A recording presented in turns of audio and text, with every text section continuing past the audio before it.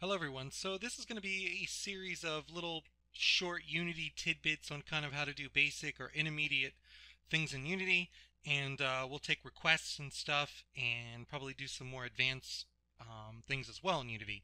Some of these are going to require doing a little bit of code, and some of them aren't. This tutorial is going to be about just how to practically use LOD groups in Unity. Basically, how do I use LODs in Unity? I'd really like to do this series of tutorials on like a lot of the things that I had to Google kind of over and over again. How to get one object to follow another object. How to make a rigid body rocket launcher or things like that. So in this tutorial here we're going to focus on how to bring in our LOD models and how to use LOD groups in our game. So I put in the video description a download link for a Unity package file, and it should bring in this folder structure here with a reflection cube map, material for the hot rod, and the material for the tires. Of course, all of the LOD models, 0, 1, and 2. And then this special car paint shader, which is kind of cool. On the material, it gives you the ability to tweak the rim reflectivity, the color, the main color of the car, and it also masks out the color on the car here using the alpha texture of this. So you can color the car different colors, and that's what the blend amount is there. And then of course the textures for the car, the tire texture and the that. So that all comes in through the Unity package file in the description of this video. So let's go ahead and take our models that we have, and we did proper naming conventions here by basically exporting these out as FBX and saying this is the LOD0, this is the LOD1, this is the LOD2. LOD stands for level of detail. So your level of detail 0 would be your lowest LOD, and that would be your highest resolution model. The first person character, first person car, the garage vehicle, and then LOD1 is a little less resolution, LOD2 is even less.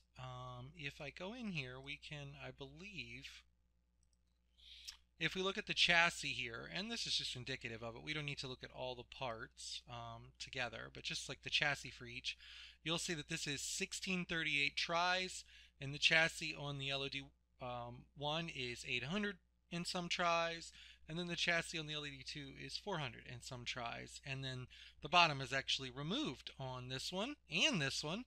And I think we have the bottom on this one because it's the closest vehicle to the camera, and these other two vehicles would be way off in the distance and you would never know that they didn't have a bottom because the camera is nowhere near them. It's just an optimization technique to save on polys. The other thing I want to do is select all of them, and we can turn off generate colliders because this is our artwork, and apply, and we'd want to make our own collision optimized. We can turn off that they have a rig because we don't need it, and we don't want animation so that when you bring them into the scene they don't have some kind of funky animator component on them. These are just the models, they're not the collision. So we can shift select all of them and left mouse drag them into the scene. Okay, so there we have it, and what I'm going to do here is just take the LOD 1 and 2 and we'll kind of just drag them out so we can take a look at each one really quick. And so this is our highest resolution model right here. These are mobile phone assets, so they're really low poly as it is. This thing's like 1400 triangles or something, so they're designed for a mobile phone. These are not PC resolution assets. Okay, I think when I did these, this was for a mobile phone car racing project. And of course they have the chassis separated out, which you should do on your car models, and then of course all the wheels separated out properly as such so that you can go in there and use code to basically do all of your rotations and things like this when you want the wheels to spin like this. So don't have all of that stuff attached. So to create the LOD group, what we want to do is select all of these and zero them out so that they're all right on top of each other like they were when I dragged them in. Let's go game object, create empty, and we'll do reset so that it zeroes out all of the transform information for it. It is at the world origin, and we will call this classic street rod, and that's going to be our in-game car with all of the LODs underneath of it. So we'll shift select all of them, left mouse drag them into this group, so now they all exist underneath this one parent, and they are all children, okay? And we can actually even shift them so that it's LOD 0, 1, and 2 in order. Excellent. So now we need to set up the LOD group because we have these meshes overlapping each other, and in game like this they would flicker and you'd see weird behaviors. So one of the next things we can do here is create a prefab out of it, and one of the easiest ways to do this is to left mouse drag it into your project window. And now I can delete it from the scene, and this prefabricated object can be used within or instantiated into any scene. Okay, prefab now. So with this root object selected, without worrying about anything under it, let's go to Add Component here, and let's go to LOD Group. Boom, there it is. So the LOD group has been assigned. By default, the values are not working correctly. You can see that we have to get really close for the highest detail LOD, and that's mainly because we don't have anything in our LOD groups just yet. So I'm going to move the game window out of the way, and we're going to have our LOD group 0 here selected. You'll see the blue around it, and we're just going to go in and drag the matching LOD 0 group onto it. Okay? And there it is. It brings in every one of the mesh renderers underneath of it. All the wheels, all of the things, basically all the game objects that have a mesh renderer that need to be swapped for an LOD are called out. So we're going to go and click on LOD 1 and just wash, rinse, repeat the same behavior for all of our LODs. So now they are all assigned, LOD 0, LOD 1, LOD 2. So the percentages are at 100% distance, that basically that default distance your camera is going to be set in your game. We're going to stay at the LOD 0. About 60% of the distance away we're going to swap to LOD 1, which it did. And about 30% away we're going to swap to LOD 2, which it did. You can see this. If you have the root object selected, it will print and show you in a debug here which LOD we're at. If you don't have it selected, you won't see it. The LOD action will work. It is swapping. You'll notice that after we go so far out, the car actually disappears. Okay, but if you want to see the debug, you'll see it culled. And culled means removed from the scene, or just basically it's not visible anymore. Now, depending on how far you want these vehicles to swap out to the next LOD, like I don't like this distance because I can actually see the geometry kind of changing at this distance. It's a little bit of too of a visible change. Really, the idea is to tweak your LODs to where that change is not that visible. And I'm feeling about this distance right here would be the proper distance for LOD 2. So what we want to do is just we'll move that down there, and we'll move this out to about, I'd say, let's say at about 15% we swap to LOD 2. I think that's good. Yeah, so there we are, LOD 0, highest LOD. We swap to LOD 1 there, and now I don't see the LOD 2 swap. That's great. I don't even see that pop happening at all. I barely see a transition to LOD 1. We actually need to move that LOD 1 transition out a little bit too, because I'm noticing that some parts of my car are disappearing. It's just a few pixels, but I can see it. So I want to say that maybe about this far out is where we'd want it, maybe. Somewhere near there, 22% possibly. Let's go with like 30.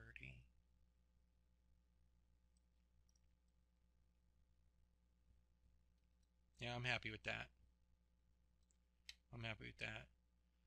And then culled out. Now, it depends on how particular you are. In your game, you would see that probably disappear. Okay? Right there, you would see that kind of pop. And what this would represent is if you're in a car racing game, and all the AI, you'd use your LOD groups on your AI, because basically your player car, you really wouldn't use LOD groups on because it's going to be a fixed distance from the camera. But all of your AI vehicles, if you had like 30 AI or 20, you would want to have LOD groups on them so that when they get out to the horizon like this, it's using your 400 triangle mesh and not your 2000 triangle mesh.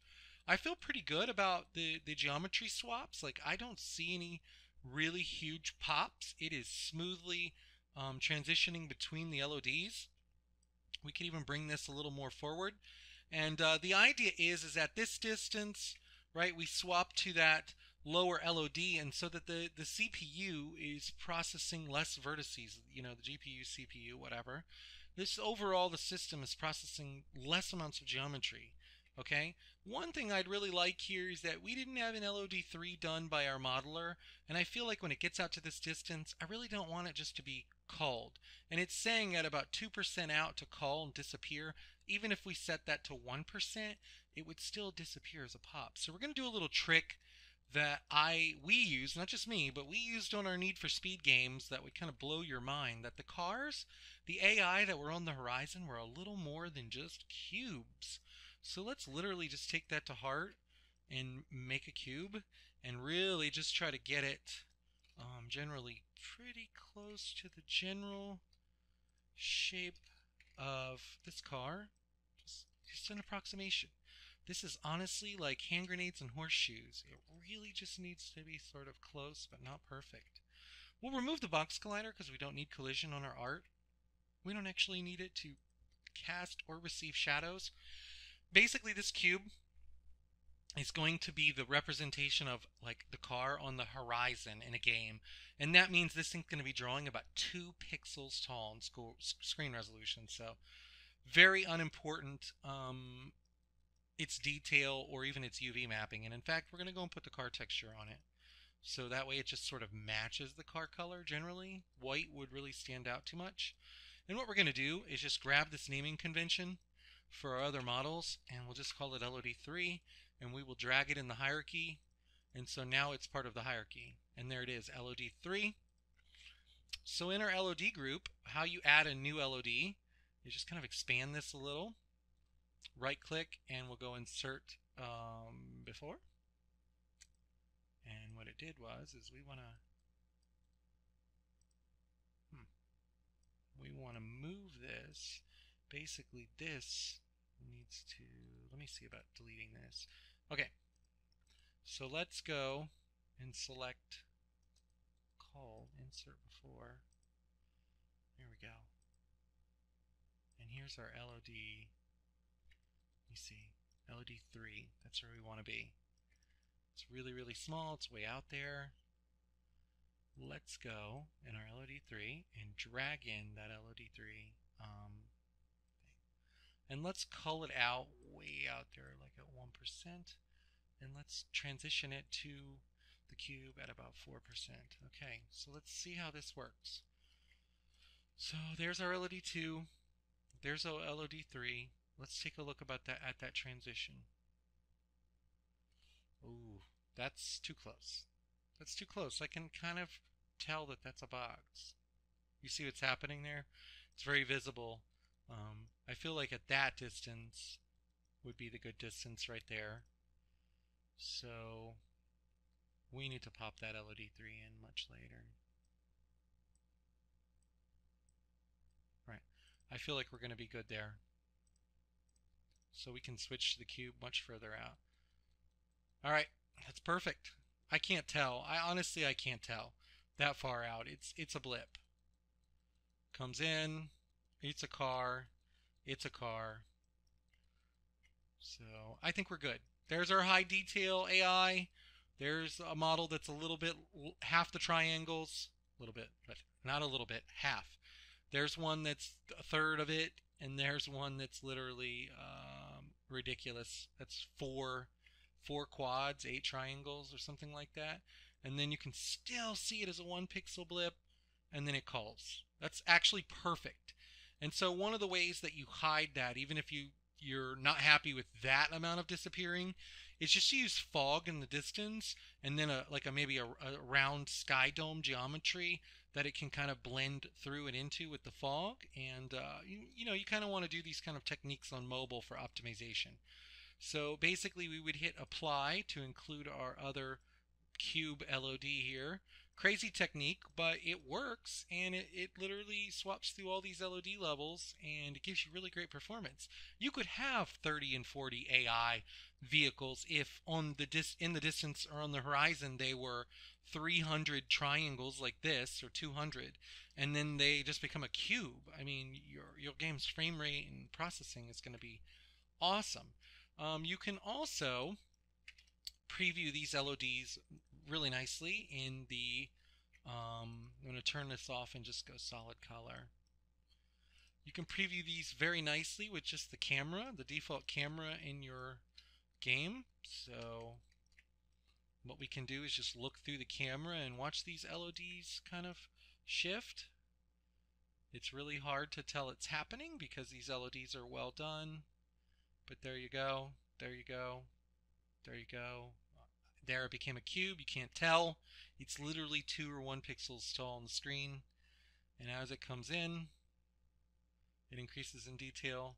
And really, if these were AI vehicles, you'd sort of be seeing it like this. As it goes off into the distance. I think it's a cube at this point. It's impossible to tell.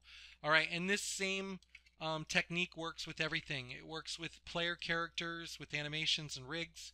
It works with buildings. And this is the technique. LODs are the technique that allow games like Assassin's Creed and the Battlefield and Battlefront. It allows them to have these really beautiful models and this super high detail. And then basically the things, especially in Assassin's Creed, all of the buildings and their techniques for their LODs are awesome.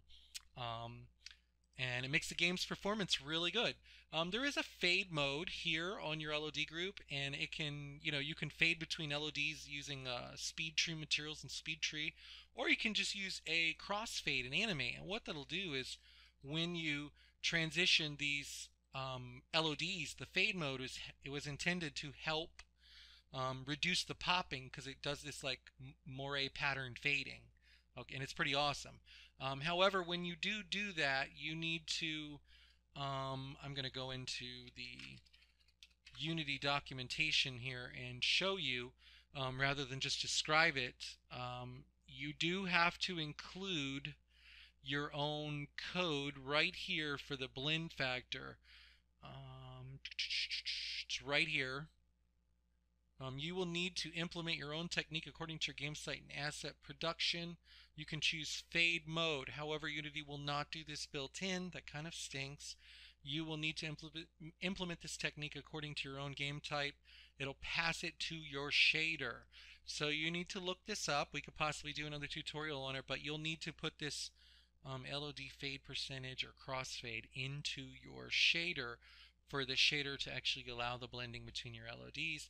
But as you can see, if your LODs are done well, and I've done hundreds of thousands of LODs in my game career, if they're done well, you don't notice the popping, and you don't need to worry about fading. And this is with uber low poly stuff, so it's even easier to get away with it on super high poly stuff. So please like the video, subscribe if you're not a subscriber, and give me comments on the bottom. I check the comments, I read them, I respond to them, and I like to make tutorials based on what I hear people saying that they want to know or see. And again, I'm going to try to keep all these tutorials between 5 and 10 minutes, but no greater than 20 minutes. I talked a little long on this one, so it went a little longer. Hopefully you guys have a thorough understanding of LODs in Unity, using LOD groups to incorporate them that way. Don't forget to look down in the video description for this car model and everything, because there's a really cool mobile car paint shader in here that's pretty awesome, where you can tweak all kinds of perimeters and things on the car, and it's optimized for mobile to like use fake cube map reflections. So grab that Unity package file and at least grab this model and use it. Look at the triangle counts and use it to benchmark polygon resolutions and texture resolutions in your mobile games. Until the next tutorial, thank you for watching and goodbye.